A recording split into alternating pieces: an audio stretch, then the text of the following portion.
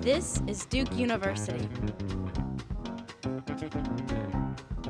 One of my research areas involves the use of lab-on-a-chip technology that's based upon moving small volumes of liquids, chemicals, biological fluids on a surface and doing lab-on-a-chip functions on a micro scale.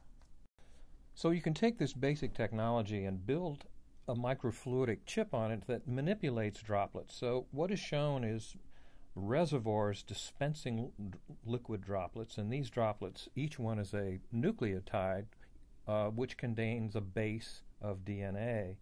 Then the bases are presented to a DNA strand on the chip. The DNA is incorporated as required by pairing in the DNA, and we can actually then read out the sequence of the DNA through this process. Produced by Duke University. Online at duke.edu.